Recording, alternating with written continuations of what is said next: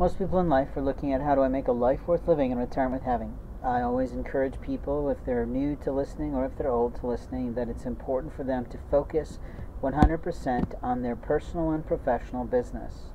What is your life looking like today? Are you finding yourself in life balance today? Have you discovered the 8 areas of infinite life balance, and are you pursuing those things today? The number one most important part of life balance, of course, is not only the reality of spirituality and faith, the practice that keeps you straight-laced, the ability to know what is right from wrong, and the ability to catch yourself when you are wrong. In life, we have moments of time to admit when we're wrong all the time. We have moments of time to say, I'm sorry for what I've done, and claim wholeheartedly, the errors that we've committed. Holding ourselves accountable before the Lord is easy, usually because we often hear that phrase that Jesus Christ died for our sins, or whatever your belief system might say, and therefore you are forgiven. But a lot of people today like to use that as an easy out for continuing to do things that are really, well, down and out. You see, if you want your life to change, you have to decide today, my life is going to change because tomorrow is gone. The future is still in my hands, and I can make a change today that could change my whole life and its cycle into a different loop. You see, we get in these tracks sometime like a railroad train, and we get ourselves chugging down a track that may not be right for our life. And it's so not right for our life that we're starting to observe those not rights for our life in how people react to us, how people listen to us, and how people think about our children's behavior around us. You know, it's easy to spout off that your kids like the good stuff, but it's another thing entirely for them to know what the good stuff in life is. The most important things in life are usually, to most people, after their faith, family, fitness, finances, and some sort of fun. Philanthropy is often left to the sidelines, and friendships can be, well, paltry, if not none. But in life we have to know what infinite life balance could become. In order to focus on our life, we have to be willing to put down some ideas on a private journal, on a, well, what we used to call a dream board, where you're literally putting a bulletin board together, sort of like a scrapbook in a way, in which you're saying, Lord, these are the things I want to have come my way. I'd like to have a new quality car come in my direction. I'd like to know how to get one that doesn't cost me an arm or leg. I'd like to find one that has economic-oriented gas mileage, and openly, I need to be able to haul things and carry things so that I can live my life in the fullest way that you expect of me, whether I'm doing something for me or whether I'm doing something paltry in philanthropy. The reality is, Meals on Wheels is an organization that we should always think about handling with people who are suffering in poverty, suffering in elderliness, and suffering in, well, loneliness. I'm always amazed at how these churches want to be food banks, but oftentimes they don't use their food handlers to drive food to those who are the least of these. There are plenty of people in the streets that are obviously in need of canned goods. You can bring them fresh food for the day, but you cannot bring fresh food to them that they'll keep for several days due to the natural elements of the heat.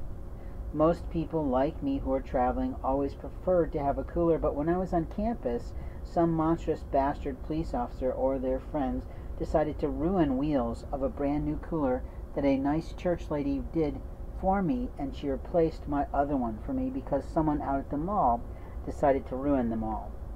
You see, in life we have to decide, are we a monster in front of Jesus Christ, or are we magnificent in front of the Lord's Most High? You see, when we're magnificent, we live within the boundaries of our business. We also live within the financial capabilities that are with us, and we continue to think about, how do I set a little cash away for my elderly days?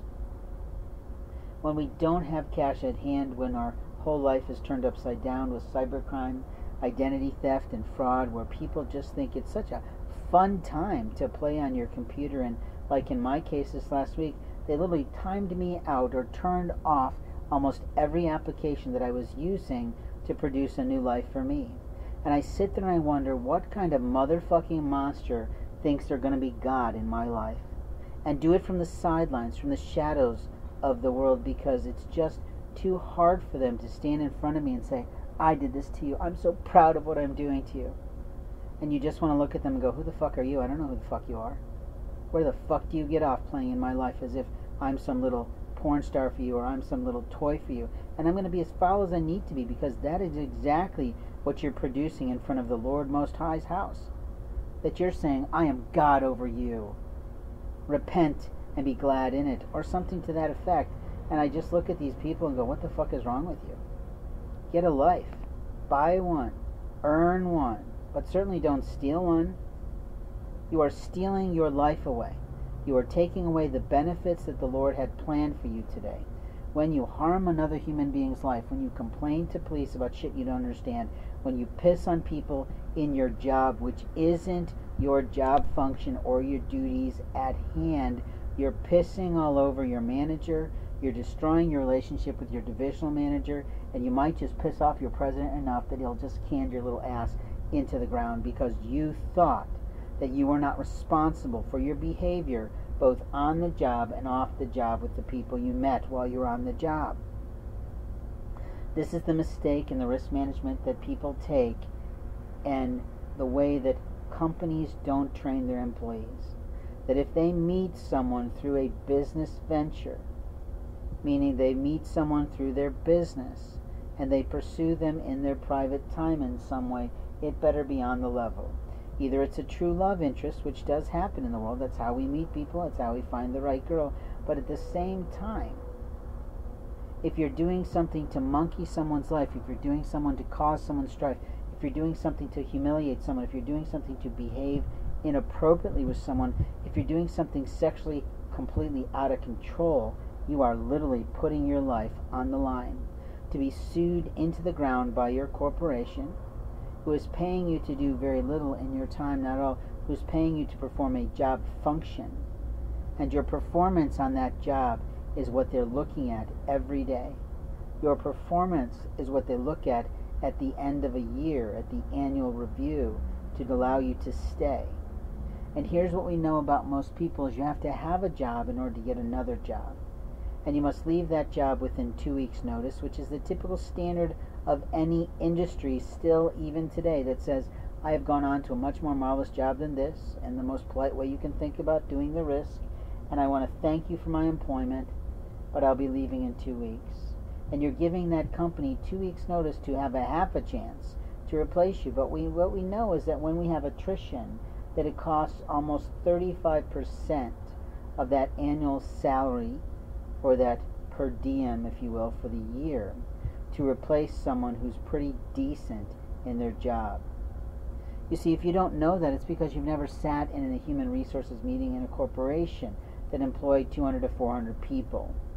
If you don't know that, it's because you're not thinking about how your job career is based on your first job, of where you choose to launch your career. And while you can run off to a hemp garden and be a little planter of pot, that might not launch you into the type of lifestyle, the type of people, the type of social network, the type of industry, the type of benefits, the type of income that you're really looking for the rest of your life. Whereas if you flip yourself around and look at it a little differently, and you go into a pharmaceutical company that's world-renowned, that might change your whole motherfucking life, because you could work there year after year, ranking up and banking up benefits like my late father almost did with his own General Electric salary, but openly, and now I'm telling too much out of turn. That was back in the day when people still had silver bullets, and if you don't know what that is, then you're too young to be listening to me anyway. You see, in life we have to look at, what am I going to retire on? How am I going to make my living when I'm too tired to do much? Where am I going to live? I'm going to be in independent living? Am I going to be in a small apartment, making it, barely getting by? Am I going to be working at a French fry establishment? How am I going to be providing for my family, whoever is left for me? Are my children going to contribute to me? Have I established in them some sort of obligatory requirement that they have to look after me in my old age? Have I produced in them the love that is required for them to not bicker and fight and create difficulties and smite in a family of the day, when they've already gone on to their own spouses, their own children, their own lives, and yet they want to continue to piss on one or two family members that just might not survive it? Now, when we talk about these things, we're of course talking about God's plan for people, aren't we? I mean, after all, it takes other people to put those plans in place. Not entirely.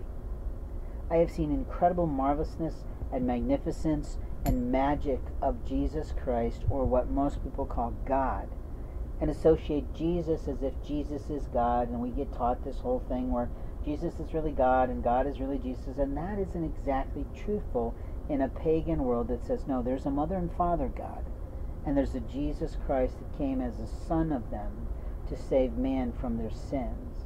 But it doesn't allow us the out of having the responsibility of choosing our own reputation in the world. And if you're a magnificent bastard by age 20, then you'll probably be a shitbag by the time you're age 30, and God knows what will happen to you by the day you're 40.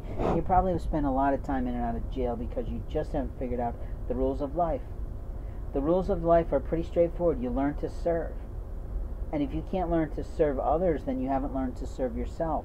Because in the world, we don't get by without having the right kind of people around us to thrive.